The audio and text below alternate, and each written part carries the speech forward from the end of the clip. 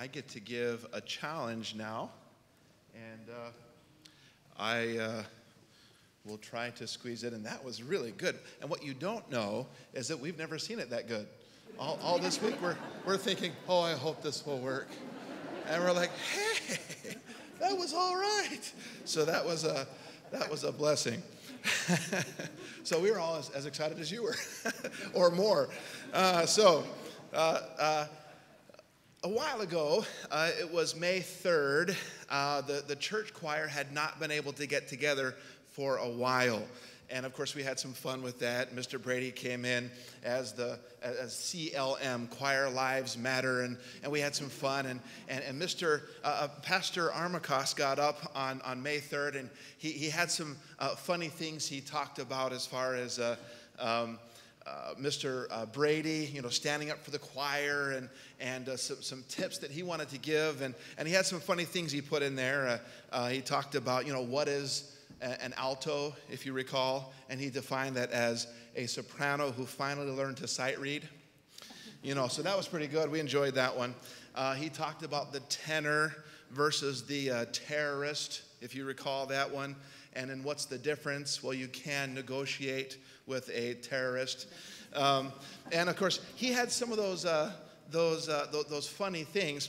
Now, I bring up those for two reasons. One, as a segue into my humor, because his was better. So I'm going to give you a couple funny things.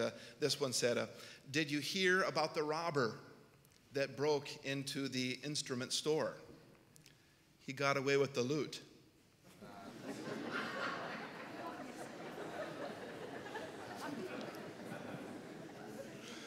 Now, I heard some groans, and some of them were genuine, and some of you were faking. You were pretending to know why that was groan-worthy, and we can tell the difference. A music teacher asked his class, what is it called when two people sing a song together? It's probably my kids from the home builders activity last night. And then one is, oh, I know. When two people sing a song together, that's called a duel. A lot of truth to that. The one reason why I talked about Pastor Armacost was, so that my jokes could be in association with better jokes at least. And the other thing is, it's kind of a fun thought. He was giving some tips. He was having some fun with it. They weren't real tips, but Mr. Brady could give a whole bunch of tips as far as things you could do to be ready for choir practice or when we actually sing. So there's tips of things you can do, and then of course there's practice. Come to practice. Be faithful to practice. That will help you be ready for choir. And these guys practiced. That didn't just happen. We worked and prayed throughout this week, and they got up there. It takes some practice before you get up there. And there's some heavenly choirs that you're going to be a member of. And so tonight, I want to ask you, have you been practicing? Have you been practicing? So I want to talk tonight about some heavenly helps for the eternal choir. Some heavenly helps for the eternal choir. Let me read this out of Revelation chapter 15 first. Revelation 15 verses 1 through 4. You don't have to go there, but you can if you'd like to. I saw another sign in heaven, great and marvelous. 7 angels having the 7 last plagues, for in them is filled up the wrath of God. And I saw, as it were, a sea of glass mingled with fire, and them, here's our choir, and them that had gotten the victory. 4 times we hear that word over. I feel like this is the overcomer choir. The overcomer choir. Some people that had some victories during the tribulation. Them that had gotten the victory over the beast, and over his image, and over his mark, and over the number of his name, stand on the sea of glass, having the harps of God. And they sing the song of Moses, the servant of God, and the song of the Lamb, saying, great and marvelous are thy works, Lord God Almighty. Just and true are thy ways, thou King of saints. Who shall not fear thee, O Lord, and glorify thy name. For thou only art holy. For all nations shall come and worship before thee, for thy judgments are made manifest. Can you hear them? They're up there singing the heavenly version of How Great Thou Art. Great and marvelous are thy works, Lord God Almighty. They're singing How Good Thou Art.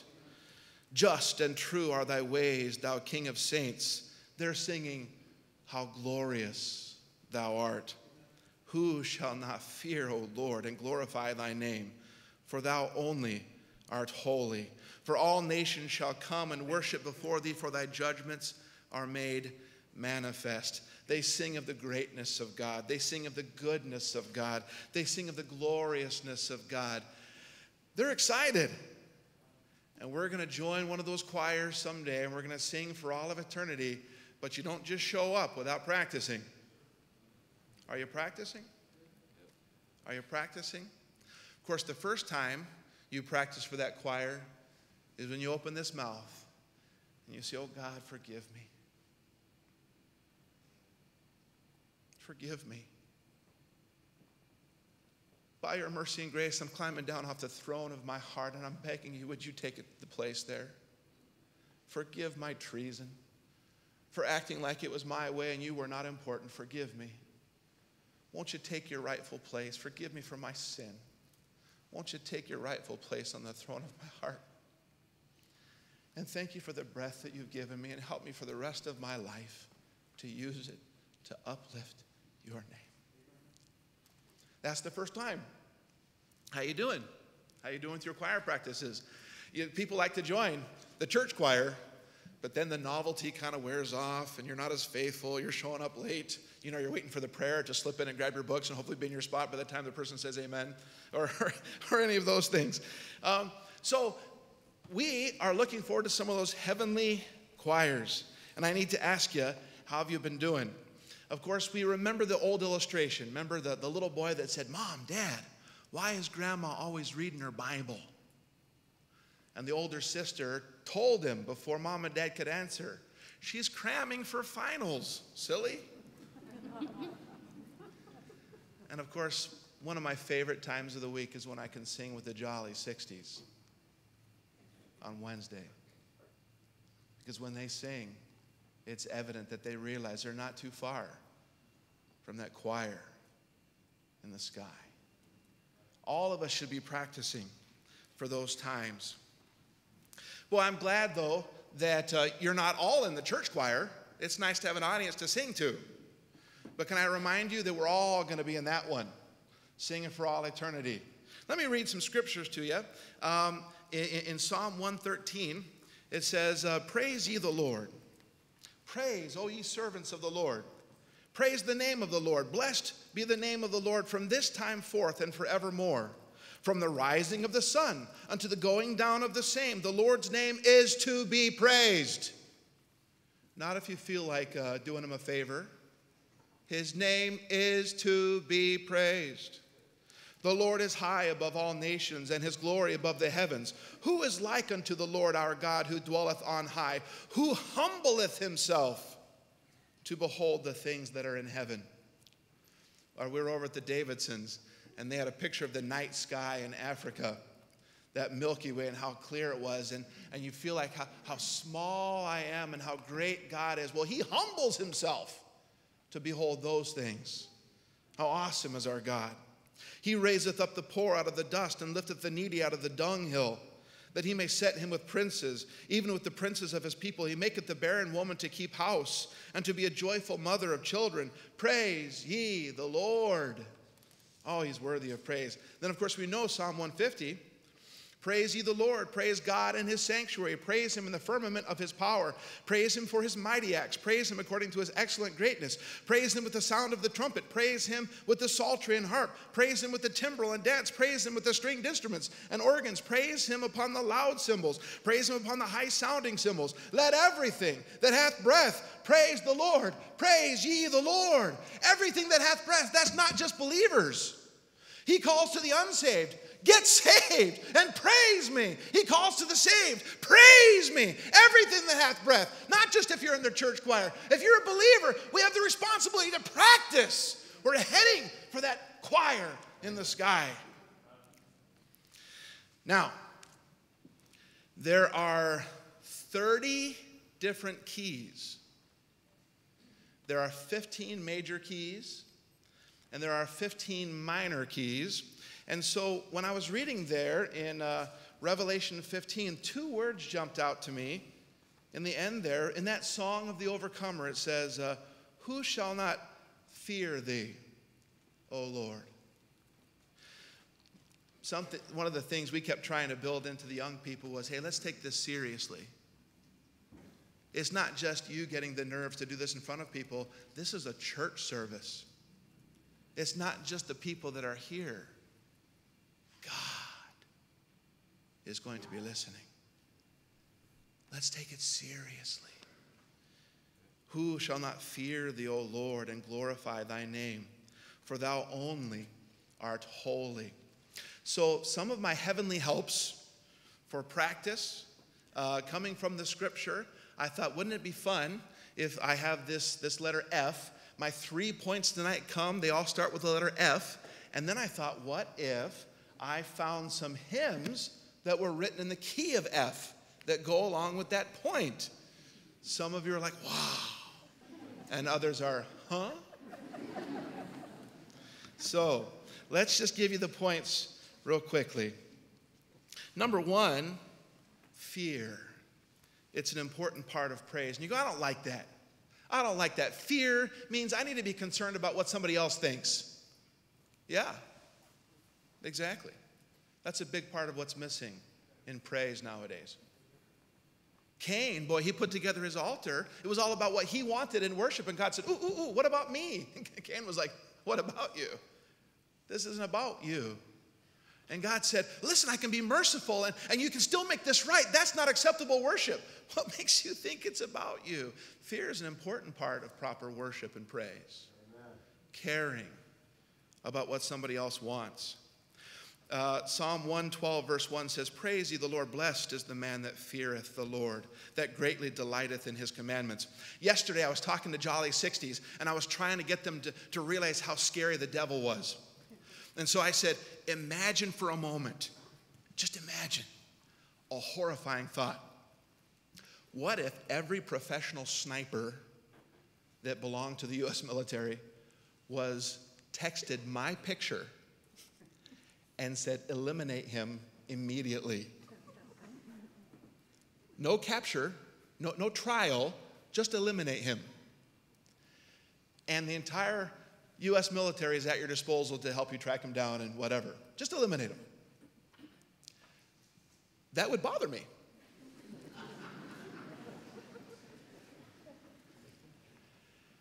I said if that were the case, I don't think I would even make a run for it. I would just go straight down on my knees and say, God, I'm a dead man if you don't help me. And then we said, someone scarier than the whole U.S. military is after us today.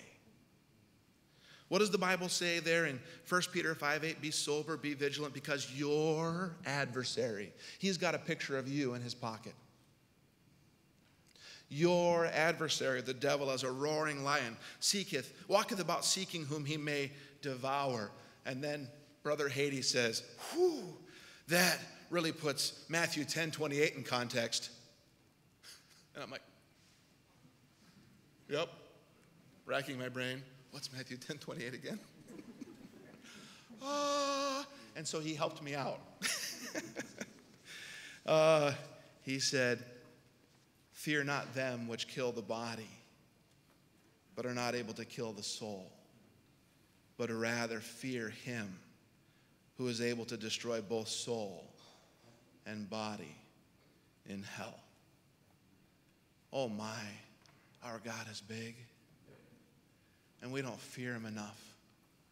And that's one of the heavenly helps. One of the things that we got to get organized before we get to that choir in the sky is to learn to be serious about things down here on this earth. Fear. He's a holy, holy God. All right, so what's our song? in the key of F, 376. 376, you don't have to sing it. Take time to be holy. Speak oft with thy Lord. Abide in him always and feed on his word. Some of you are like, he's right, it is in the key of F. And the others of you are, what does it mean to be in the key of F? Make friends of God's children. Help those that are weak, forgetting in nothing his blessing to seek. Take time to be holy. The world rushes on. Spend much time in secret with Jesus alone. By looking to Jesus, like him thou shalt be. Thy friends in thy conduct his likeness shall see. Take time to be holy. Let him be thy guide, and run not before him. Whatever betide, in joy or in sorrow, still follow thy Lord, and looking to Jesus, still trust in his word. Take time to be holy. Be calm in thy soul. Each thought and each motive beneath his control. Thus led by his Spirit to fountains of love, thou soon shalt be fitted for service above. That's an important help for being ready. We need to practice that so we're ready for that choir in the sky. What else? Secondly, there's a fullness. There's a fullness that's very important if we're going to be ready. The choir practice time right now, there's a fullness that's required. Ephesians 5:18 through 20. Be not drunk with wine wherein is excess, but be filled with the Spirit, speaking to yourselves in psalms and hymns and spiritual songs, singing and making melody in your heart to the Lord. There's a filling of the Holy Spirit. And there has to be an emptying of self before the Spirit will fill. That goes back to that first point, doesn't it? Taking time to be holy. That emptying of self so that the Holy Spirit can fill you. He won't fill what's left. The world fills you halfway. God's not going to fill the rest. He won't do it. And we know that. There has to be an emptying of self. We remember the Lord Jesus in the Garden of Gethsemane. He said, not my will, but thine be done. We don't understand, but we know there was a certain obedience. There was a setting aside of his own will and an acquiring of the will of the Father. The God so loved the world that he gave his only begotten Son. Peter was in that same garden. Peter had no problem with being filled with self. He thought, all of this, I'm giving it to God. When he didn't realize that he should have emptied himself of all of that and filled up with God. That was his problem. So he goes over here. The spirit was willing, the flesh was weak. He goes over, and instead of getting on his knees and saying, oh God, less of me and more of you. Oh God, help me. If I don't have your help, I'm a dead man. I have an adversary that's more powerful. Oh no, he had what it took, right? Right here. Oh yeah, how did the rest of that evening turn out? Less of me. More of you, oh God. It was a different Peter that exited the upper room and preached to those thousands, wasn't it? It was a Peter that didn't dare step outside full of self. And it was a different Peter that said this in 1 Peter 4:7. But the end of all things is at hand. The old Peter would have said, so get out there and do something. But the new Peter said, the end of all things is at hand.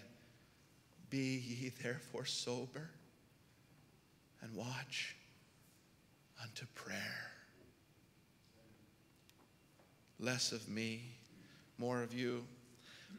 Our song, 164. It's in the key of F.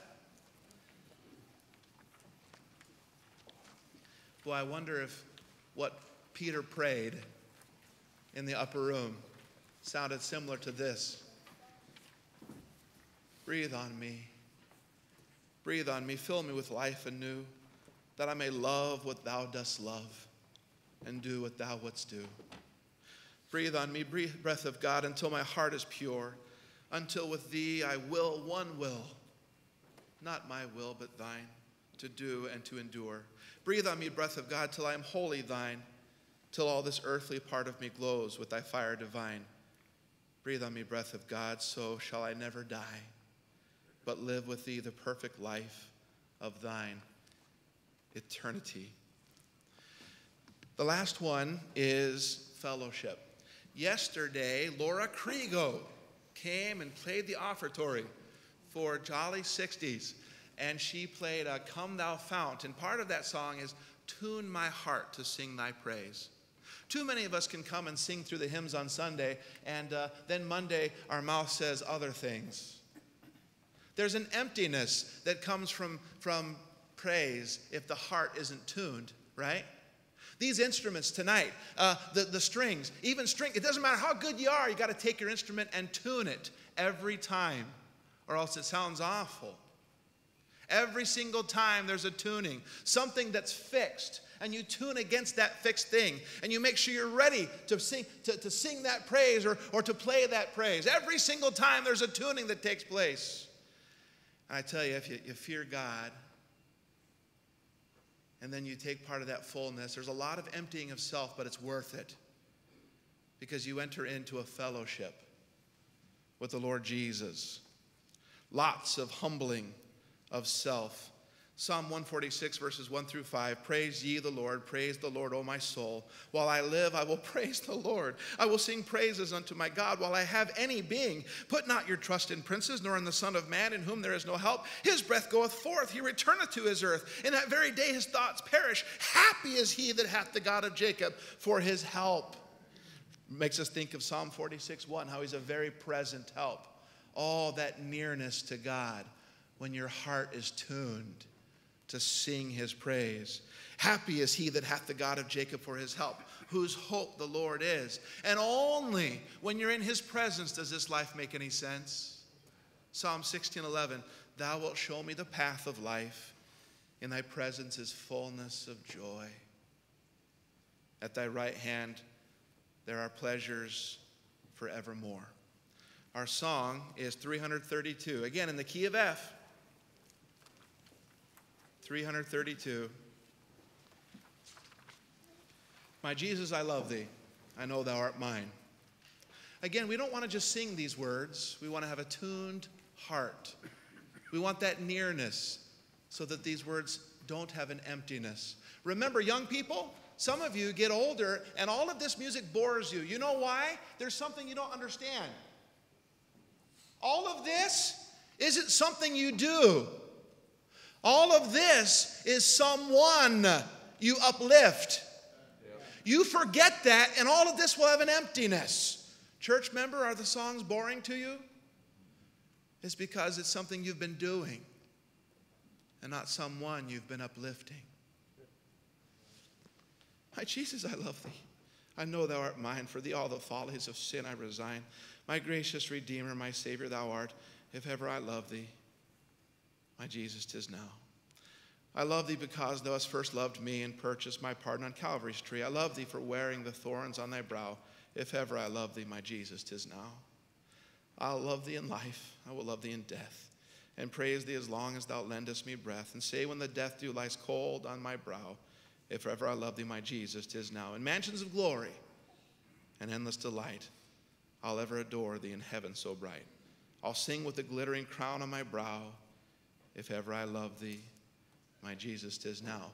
You're all members. If you're saved, you're a member of that choir. How you doing with your practice?